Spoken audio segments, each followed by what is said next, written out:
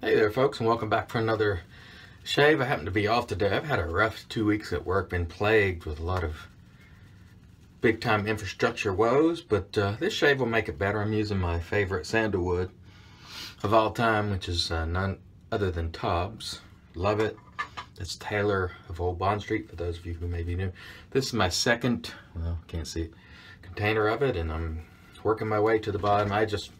I love this stuff. It works great for me. I'm going to use a special razor and handle. The handle was actually sent to me by the inspector, David Fernicola. And this is an aluminum handle. Hope you can see that okay. He got this from eBay. I think he said the guy's name was Miller, so I'm just going to call it the Miller handle. This is aluminum. It's diamond knurled. It's extremely grippy, light. It's a little on the fat side for me personally, but he does make a variety of razors. Now, the inspector loves handles with bigger width like this. But man, I gotta tell you, this thing is very grippy and it's very well made. Like I said, it's lightweight aluminum, and I'm using the Falcon razor prototype head. This is just a 3D print from Francois Falcon razors, and we'll talk a little bit about this, but I believe you can get this I think it's ASD 78 on eBay. I will link it below, and I'll put his username right here. And you can go check out his handles. They're about, I think this is like $27 shipped. So pretty good price. Very grippy, and I really like that. And then the inspector's a big fan of these. Again, I'm calling them Miller handles because I think that's his last name. And if I'm not correct, I apologize. So we'll get started with this just in a moment. I've already loaded up with some Tobbs, and let me wet my face and let's get going. Stand by.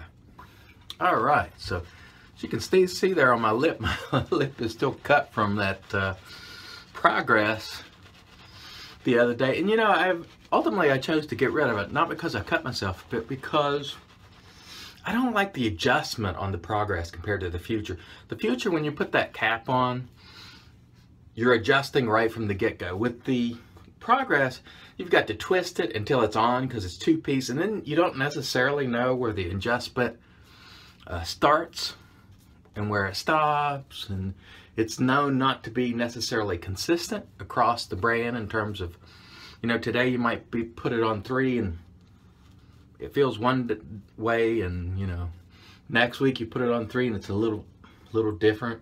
It's not known to be super consistent among some of the progress razors, not all. So I wanted to keep it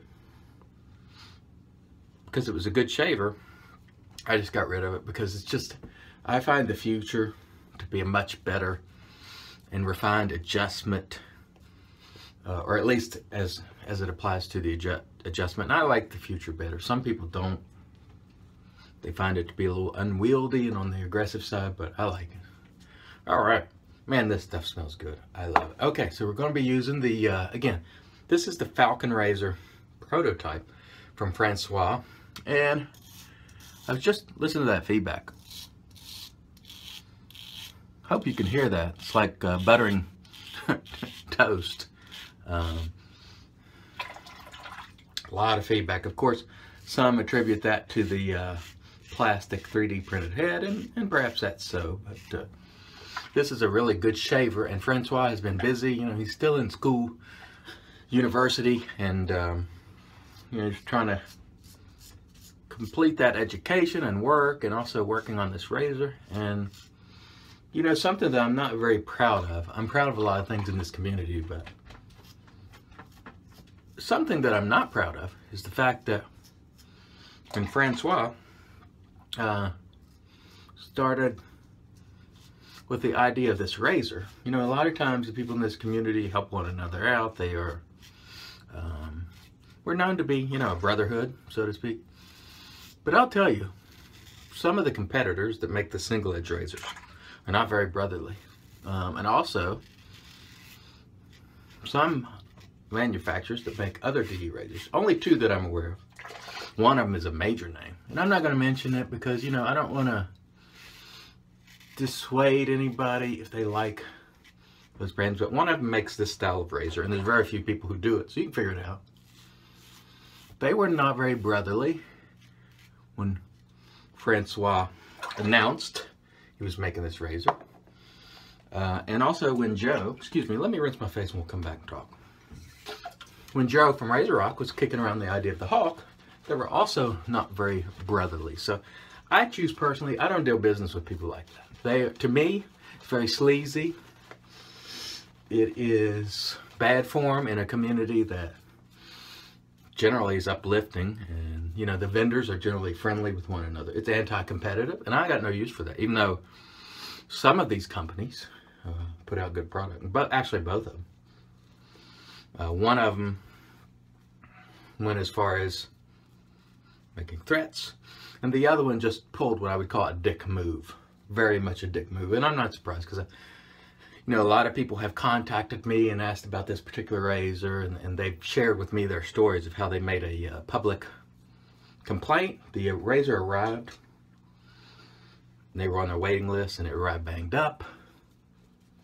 And, you know, then the next one was banged up, and then they complained publicly, and that's it. They're done with you at that point. You can't even voice a criticism without being banned from buying them. So to hell with that. You know, that is, it's bad form, it's sleazy, and it doesn't speak well from a competitive standpoint. If you are so protective of your brand that you can't stand any criticism, you know, probably in the wrong business. Just my opinion. The product is good, but you know, I just choose not to fool with those sort of folks. They're not the type of folks that I want to associate with, although I'll say they treated me very well.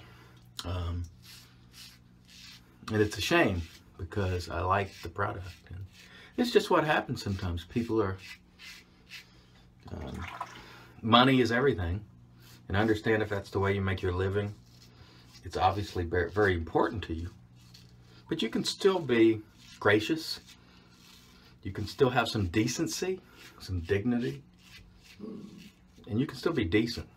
And some of the things that they pulled over the Hawk and the Falcon, unforgivable from my standpoint. I got no use for them whatsoever. Just absolute trash. All right, let's rinse my face, come back for the third pass.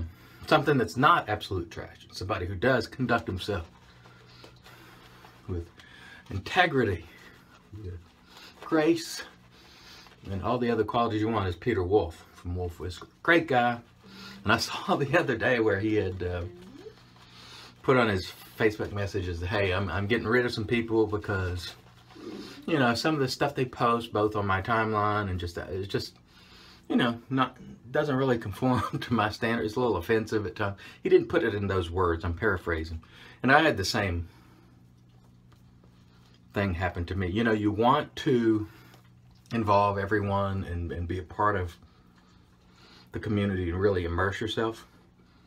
But then when you do, you run into some people that just don't understand that, you know, if you're going to post something that's outrageous or profane, don't do it on someone else's wall. Or, you know, if you're going to do it and have a constant stream of, you know, profanity-laced stuff or stuff that's just in poor taste, not everybody's going to dig that. And when they unfriend you, it's not personal, you know. It's just they're like, they may not want to look at that. And so, you know, you can still talk about shaving in the groups, and that's what I've chosen to do. I just don't accept folks in the community anymore because, you know, like I said, in at least one case, I said, hey, I'm not looking for a debate on this issue, and they got out of control, and I'm like, screw this. I'm not dealing with this stuff. I don't have to, and I'm not going to, so I just really thinned out the amount of people that I have who are shaving cringe. And some people, a lot of people that I got rid of are perfectly nice people that never did anything, but I had to get that number down just to make it reasonable and prevent the type of ridiculous, nick myself there, or it may have been a nick that I opened up from yesterday. But I gotta tell you, for a plastic 3D printed prototype, this thing shaves well, and this handle is really nice. So this Falcon razor I don't know when it will be out, how long it will take, or, you know, any of those details, but I gotta tell you, it's a good shaver, even in this form. This handle is really nice. Inspector, man, one thing for sure, you are not going to let go of this thing, because this is grippy. I think he says this is he calls it diamond knurling. Again, Miller handle, aluminum. Check it out, and I'll post the information below. Stand by, let me go ahead and rinse the face, and we'll come back and finish up. All right, so we are back, and we will get our, there's witch hazel, the old cucumber. Great stuff, magic, of course, because it's made by witches. And as you know, I'm a big advocate of using this. The other brands are probably great too. It works very well for me, excuse me, may not for you, but I'm certainly a believer in it. We have left from Christmas still a little bit of Taub's sandalwood aftershave, which is excellent. It smells exactly like the cream. I usually take aftershaves, a few of them in little vials like this, and it works out pretty well. This stuff is great. It sticks around a pretty good while, and it smells exactly like the cream, which is a scent that I really like a lot. So the shave today was excellent. The Wolf Whisker 7 C's, superb. The Miller handle, sent to me and approved by the inspector, David Ferncole. Very nice, well made. I don't see any dents, scratches, dings. It's lightweight, so if you like lightweight handles, you might want to consider one. And of course the Falcon, I'm really rooting for you, Francois. Joe, I want to see the Hawk. Even if you make one, sell it to me, and I would get in front of the camera and shave like a man with it and point and laugh. I'm just kidding, I won't point and laugh. That's not very good form. At any rate, I really encourage you guys who make razors, get out there with your single edge razor, bring it to market. We're loving these style of razors. Let's get some more competition out there, you know, so we can, for me, you know, I think it's sort of the American way to compete, and especially if you run a business. Now, me, myself, I'm not particularly creative. I'm not great in business, but I appreciate those who are. And the interesting thing about Francois, I think he's from Belgium. If I'm not right on that, I apologize. He's more American than some of his competitors, you know, because he actually wants to compete and they don't, which is,